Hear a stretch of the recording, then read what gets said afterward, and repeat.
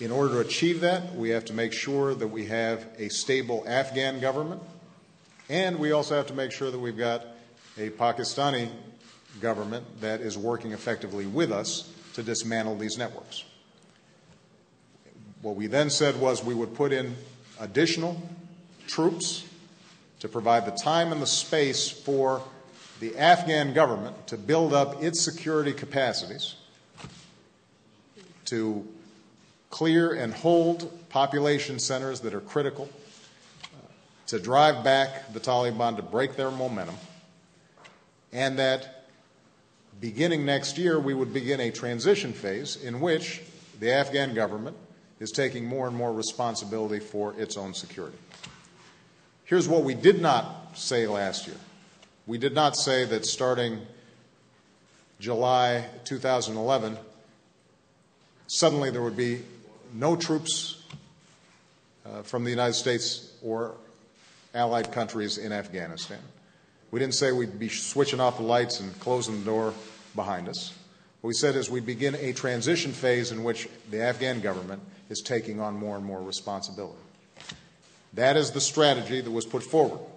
What we've also said is that in December of this year, a year after this strategy has been put in place, at a time when this additional troops have been in place and have begun implementing strategy, that we'll conduct a review and we'll make an assessment. Is the strategy working? Is it working in part?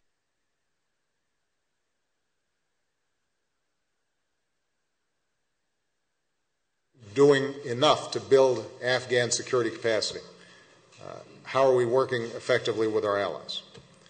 So we are in the midpoint of implementing the strategy that we came up with last year.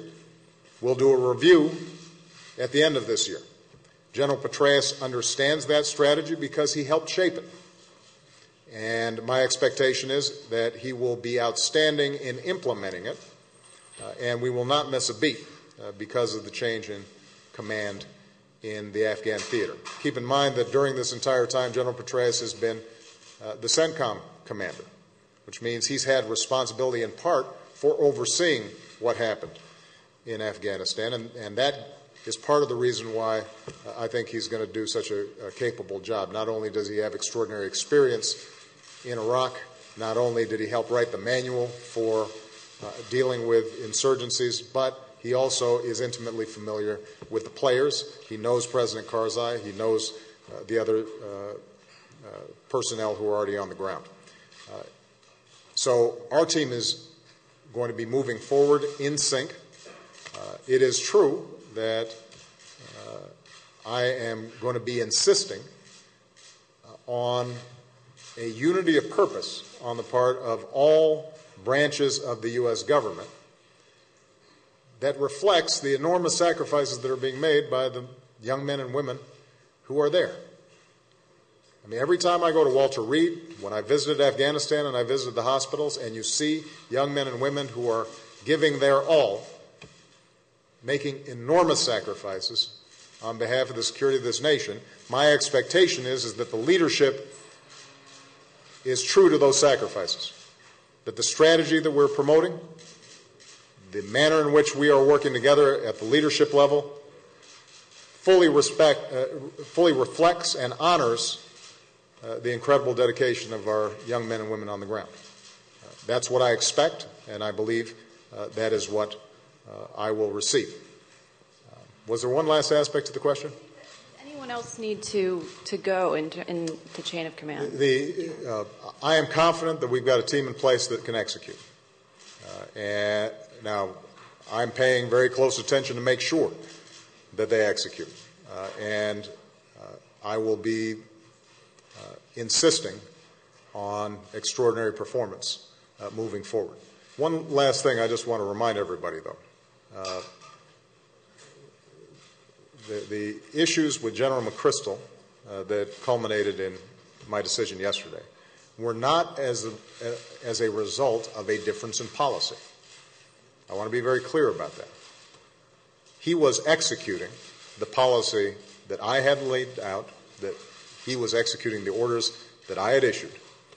and that were reflective of the review process that took place last year.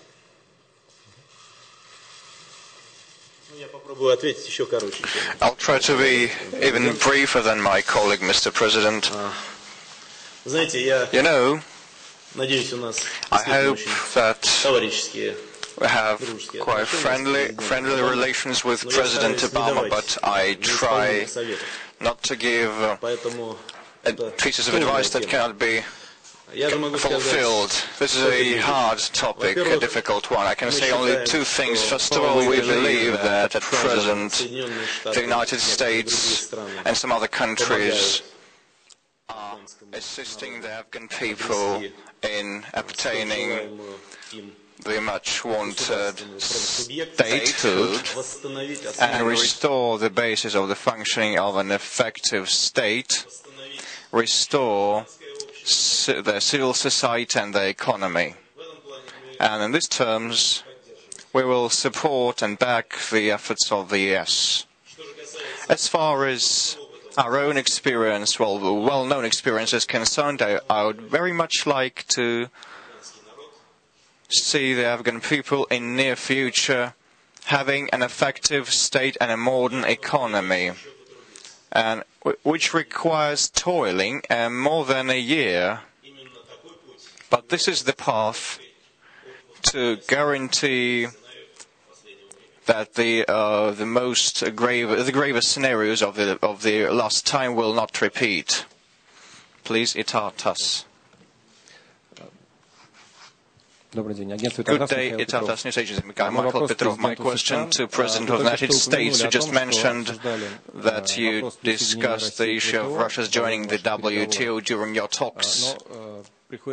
But I must admit that and state that the promises to facilitate Russia's entry has been heard by the Russian delegation for a decade. Could you more specifically name the time frame when you are referring to finalizing the process in near future? And a question to Medvedev. Yesterday you visited the Silicon Valley. How did your perceptions on future cooperation between Russia and the US in high-tech sphere changed, and what indicators should be reached so that you can call the cooperation a successful one? Thank you. On the WTO, first of all, I emphasized to President Medvedev, I emphasized to his entire delegation, and I now want to emphasize to the Russian people. We think it is not only in the interests of the Russian Federation, but in the interests of the United States and in the interests of the world that Russia joins the WTO. So this is something that we want to get resolved. In terms of time frame, let me give you a sense of perspective from our U.S. Trade Representative, Ron Kirk, who has been in close contact and negotiations with his counterparts on the Russian side. The way he described it is that 95% of the issues have now been resolved. Now, the remaining 5 to 10% are difficult issues and are going to require some significant work. But that should give you some sense that a lot of work has already been done, even in the last few months. That makes an enormous difference. Now, in our joint statement, what we were going to essentially instruct our negotiators is that they try to come to terms with the technical issues that remain by the fall. We are going to keep putting pressure on negotiators in the same way that we did during the START treaty, so that there's a sense of urgency on the part of our team. A lot of the technical issues, the resolution of those technical issues, though, may be in the hands of the Russian government. We've already made progress on some issues like encryption, for example. There may be certain international standards that require modifications in Russian law. So as much as possible, what I've told my team is we are going to do everything we can to get this done as quickly as possible. And we will be very specific and very clear about the technical issues that Russia still faces. And Russia then will act in accordance with its needs and requirements internally to meet the demands of the WTO in order to get this done. But I'm confident that we can get this completed, and I am confident that President Medvedev and his vision for an innovative, modernized, energized economy are entirely consistent with Russia's joining the WTO. And I also